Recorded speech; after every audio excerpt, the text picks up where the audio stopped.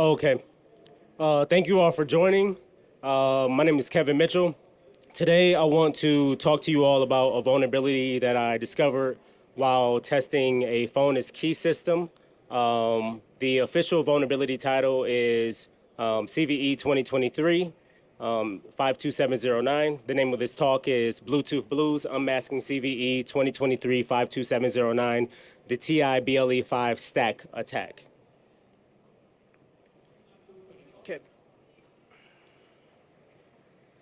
Okay. So here's the agenda. First, I'm going to do a brief introduction, go into a little bit of a speaker bio, look at the impact of denial of service attacks on keyless entry systems, and then we're going to jump into the origin of the vulnerability itself, the timeline, the testing setup, the testing results, the outcome, the consequences, and then I want to talk to you about the vulnerability disclosure process with Texas Instruments and Bosch. And then we're going to jump into the denial of service attack details, looking at the attack mechanisms, also looking at some Wireshark analysis. And then I'm going to jump into the root cause analysis, give you some context behind the root cause analysis, some background, and then a detailed explanation. Then we're going to jump into the affected devices, the initial assessment of the affected devices, the updated list after a couple of months of looking at this vulnerability. We found that it was more and more devices that were impacted by it. Then we're going to look at some of the real world impacts, potentially the supplier pre-production cost of the vulnerability, just looking at it from how much it would cost like Texas Instruments before these devices actually go into vehicles. And then just to give you some context, look at like some NISTA recall like numbers as far as like how many recalls are typically done by NISTA on a year-to-year basis. And then go into the mitigation strategy, how Texas Instruments put out like an SDK to mitigate this issue. And then the conclusion, outcome, consequences. And then we're going to do question and answers. And then you all can connect with me if you like. So a little bit about myself. My name is Kevin Mitchell. I've been doing IT since about 2008 once I joined the Army as a Human Resources Information Management System Specialist. Then I worked for Hewlett-Packard for a little bit. Then I went to FCA, where I was hired as a certified ethical hacker on the Uconnect team after the infamous Jeep hack. I was like the only cybersecurity professional on the Uconnect team out of like a team of 30 QREs. I was like the only one specializing in automotive cybersecurity then. And then I went on to work for Mercedes-Benz Financial Services, where I was doing some penetration testing, vulnerability management, as well as penetration testing management. Then I got into like some web application penetration testing, and then now to my current job right now, where I am a senior automotive security tester, where I work for a company called ETOS. And ETOS's primary goal is to enhance tomorrow's automotive software. And so like the way that I contribute to that goal is just by being an automotive security tester. I hack cars. And so I want to give you a quote by a famous hacker. The advance of technology is based on making it fit in so that you really don't even notice it. So it's a part of everyday life, by Bill Gates, right? And so if you look at technology, right, it's really baked into every aspect of our life. Like from the time that you wake up, you're probably using technology to make coffee, to your daily commutes. And that's really where I want to focus on, because I'm, automotive security tester. So I'm looking at technology when it comes to the automotive industry. And so I'm not here to pick on any one OEM, but I just did a random Google search, like how many vehicles does GM produce in a year? And so it says in the year 2023, GM sold about 6.2 million vehicles, right? So my next point is, what is the average cost of an automotive recall? And so that average cost of an automotive recall is about $500. And so if you're looking at 6.2 million vehicles times 500, you really get to see like the impact. And that might not be an accurate number, but we're just, providing these numbers for context and seeing like how much, a recall could actually affect your everyday life. And so leads me to my next quote. The problem with technology is when it doesn't work, you're SOL. That's from a clerk at a corner store after a failed tap to pay. So now I'm going to jump into the origin of the CVE itself. Okay, so if you look at these updates, I didn't provide exact dates for them. I just kind of provided the months. But if you're tracking, we'll just say each update was a different day. So the first update, Texas Instruments acknowledges the vulnerability disclosure that we provided them on the phone as key systems in the BLE5-Stack. The next update, the next day, the Texas Instruments engineers were unable to reproduce the issue based on the report that we sent them. Then I replied with instructions on how to actually reproduce the issue. The next day they came back and said, we cannot reproduce this issue. And so after that, I doubled down and just reworded my previous email in telling them how to reproduce the issue. And then, we're working with Bosch. So a couple of Bosch engineers suggested that I test the TI Launchpad, which is just like, it's essentially just like a microcontroller that's used for development. And they were like, you should pretty much test the launch pad to see if you can get the launch pad to fail in the same way that you got the phone as key systems to fail. And so the next update, TI engineers were asking me clarifying questions and tripling down based on the previous communications that they actually couldn't just reproduce the issue. So then I decided to schedule a meeting with the stakeholders. I demoed the issue, and I was able to reproduce the issue and show them the actual testing method on how I was actually able to do that. And this is happening, this is going on the entire month of August and then the entire month of September. And so the Bosch engineers that I actually worked with, they were able to reproduce the same issue that we had initially sent them, that we had initially sent Texas Instruments. And so the reason why it was important that Bosch engineers actually, helped me verify that this was actually an issue, because if I'm telling them they have a vulnerability and I'm the only one who can demo the vulnerability, is it really a vulnerability? Or if it's not really reproducible by anybody besides me, is it even something that's can be verified? Where's the veracity in that?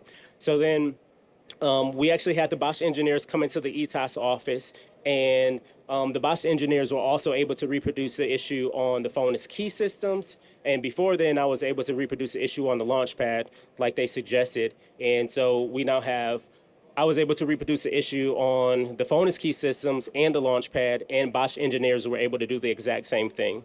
And so at this point, I think it's a pretty good time to report it to Bosch PCERT. And the reason why I reported it to Bosch PCERT is because they're a CNA.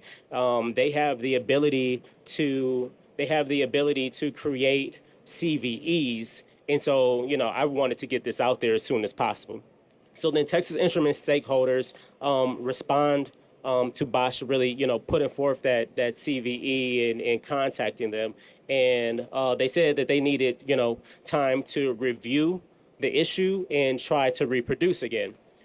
So the next update, this happened, like I said, August, September, November, August, September, October, November.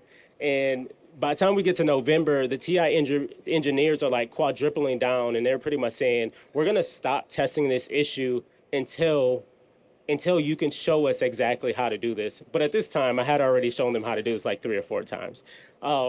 So internally, TI is actually escalating this issue. And then some Bosch engineers pretty much detail the differences in Texas Instruments testing setup and my testing setup. A few moments later, Texas Instruments engineers are finally able to reproduce the vulnerability on the Launchpad, or AKA the CC26X2R1. And the reason why this is important is because the the responsible disclosure period does not start until after the engineers of the responsible company are able to reproduce the issue. And so that responsible disclosure period was about like 6 months. And so that meant that I actually couldn't talk about this vulnerability until 6 months till after they were able to reproduce the issue. Coincidentally enough, 2 weeks after they were able to reproduce the issue, they had a mitigating SDK, and they were ready to push out that the mitigations. Okay, so now I'm going to go into like the testing setup, and I forgot to give my disclaimer that all the images were created by ChatGPT, but we have like an Alice in Wonderland theme here, so you'll keep seeing like Alice in Wonderland kind of theme here. And what I'm trying to show with this image is like you're using legacy systems on new vehicles. You're using legacy technology on new vehicles, and there's pretty much making them vulnerable. So the hardware setup that we use was going to be the CCX2, the CC26X2R1 as the device under test, and then we also had a BLE654 dongle as the central device that's actually connecting to the device under test and testing it. And then we're also using a Defensix test case. The specific test case for this vulnerability was test case 1001, and it's a security manager protocol test case, and I'll jump into that in detail. Shout out to Synopsys for and Defensix for helping me discover this vulnerability and having the tools that allow me to do my job. So that's my quick shout out. So the testing results.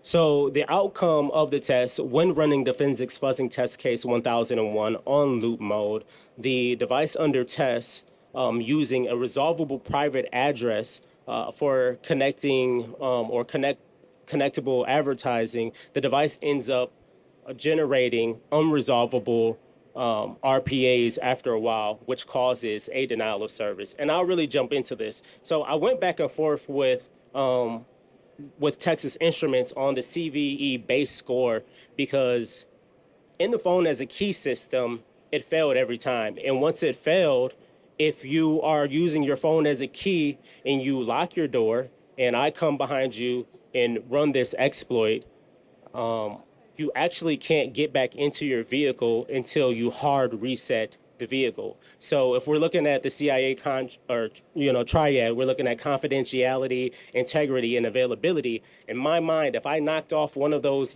triads, if I knocked off availability, I would think it's a high severity vulnerability at the very least. But they came back and said, this is the case when it comes to phone as key systems, but it might not be the case in every other application that uses the TI BLE5-Stack. And so that made me think that, this might be a little bit bigger issue than just automotive.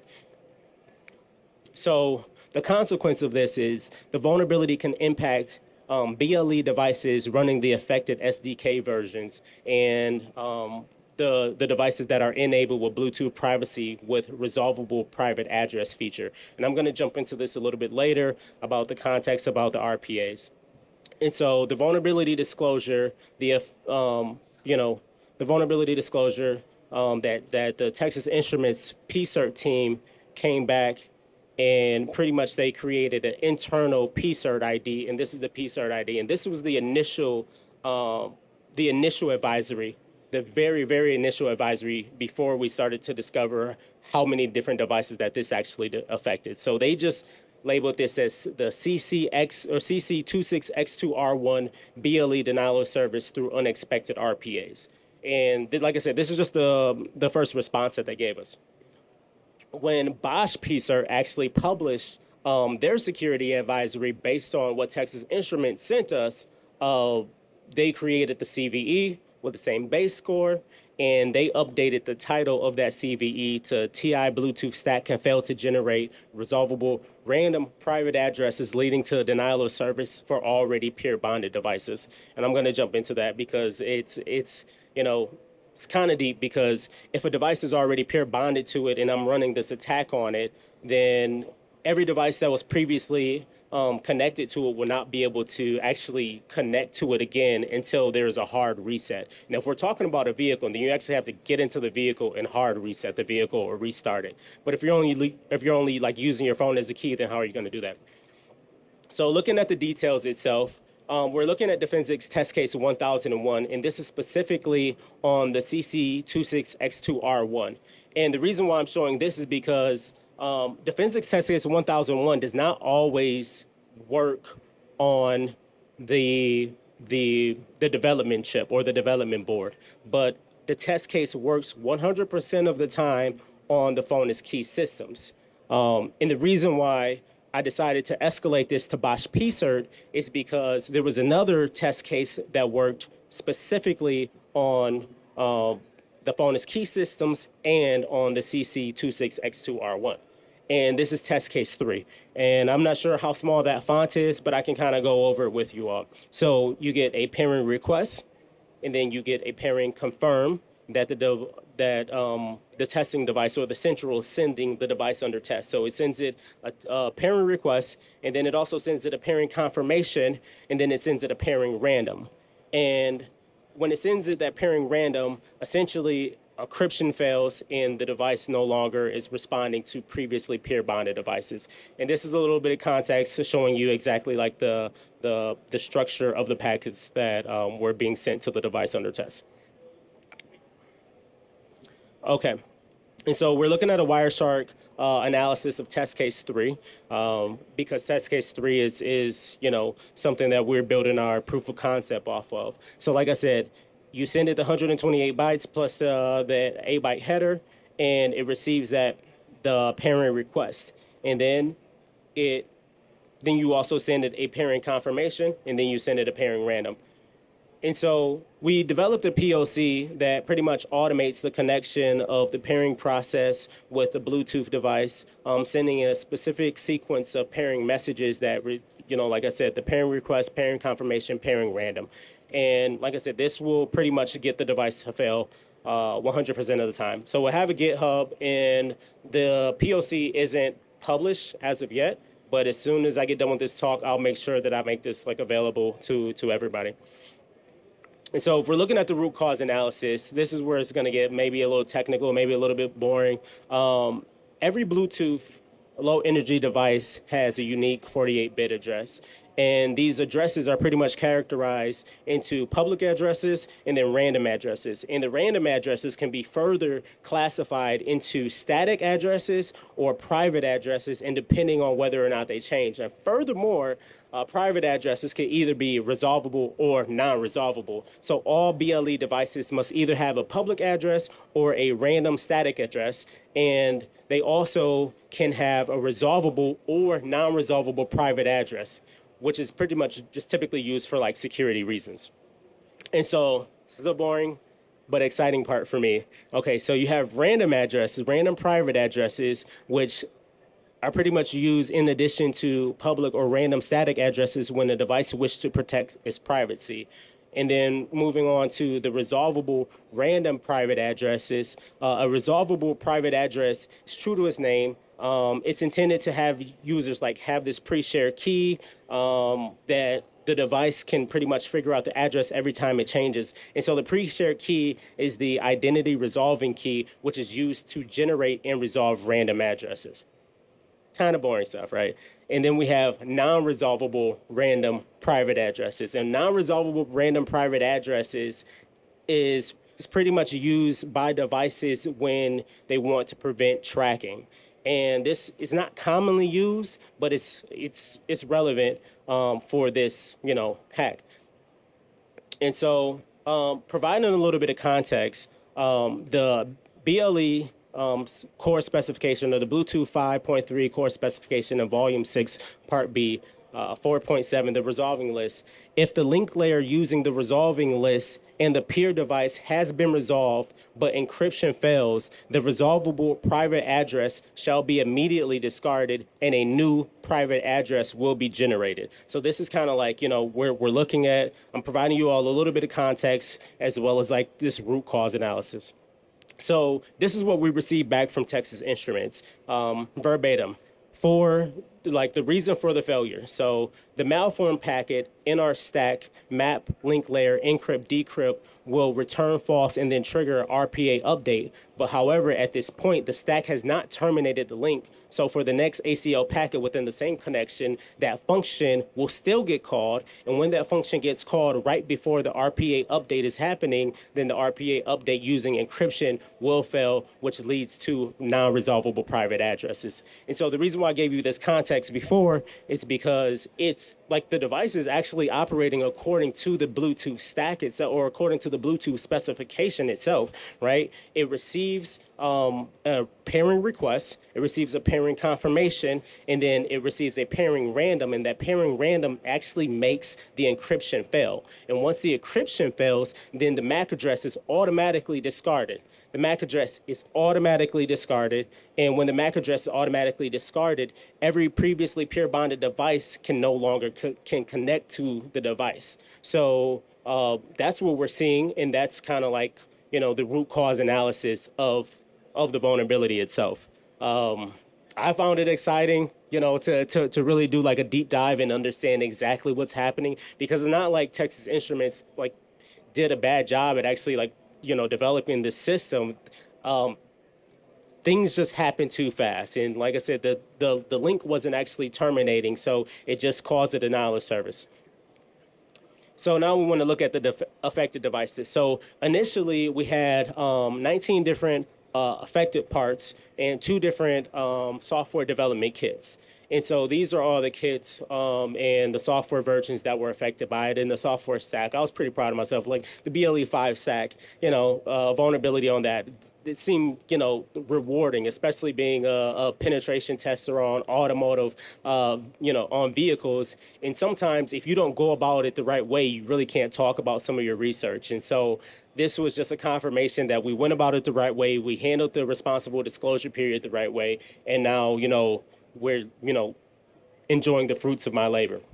So Texas Instruments, after a couple of months, you know, I was asking them, hey, when are you guys going to publish? When are you guys going to publish? And I realized that they weren't publishing because they were still discovering devices within their inventory that were still vulnerable. And so they updated it from 19 parts to 28 parts in 6 different software versions. And I found this pretty interesting, right? There's a BLE5-Stack, BLE5-Stack, BLE-Stack 2.x. I don't know what that is, but at any rate, we have, you know, an updated parts list, and it included 28 parts. And I did a little bit of a research on all of these parts that are listed here.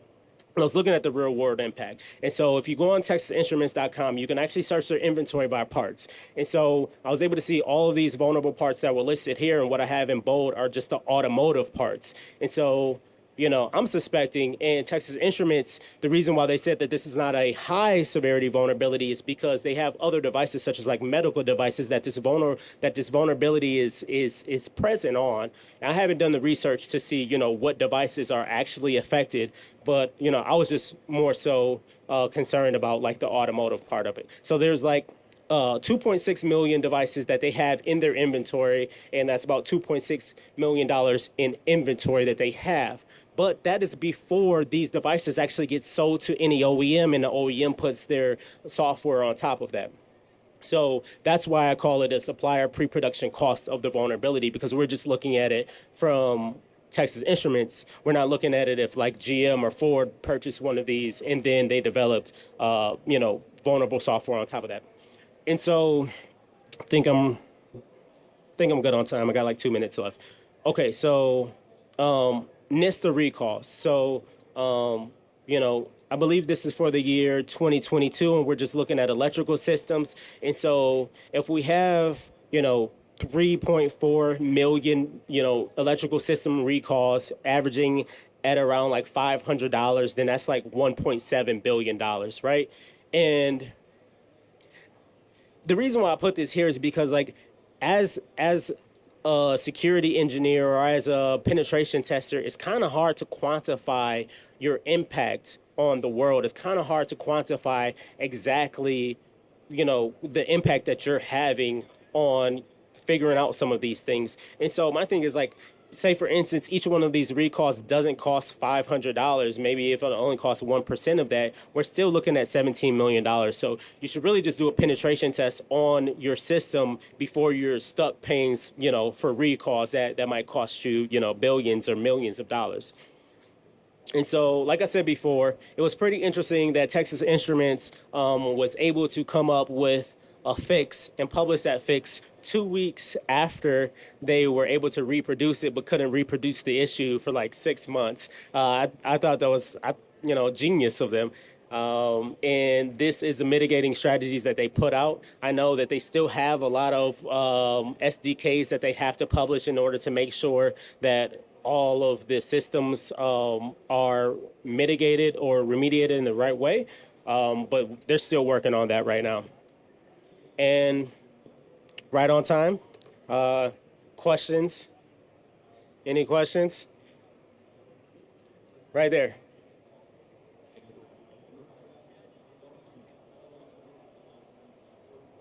So for scanning and talking to the launch pad, we use Defensics as well. We also use Bluetooth CTO, and we also use the TI Launchpad with a software called Sniffle that was developed by NCC Group, and it specifically scans for long-range advertisements or extended advertisements that are specific to BLE5, if that answers your question. Mr. McKeever. Oh, can I get this last question right here?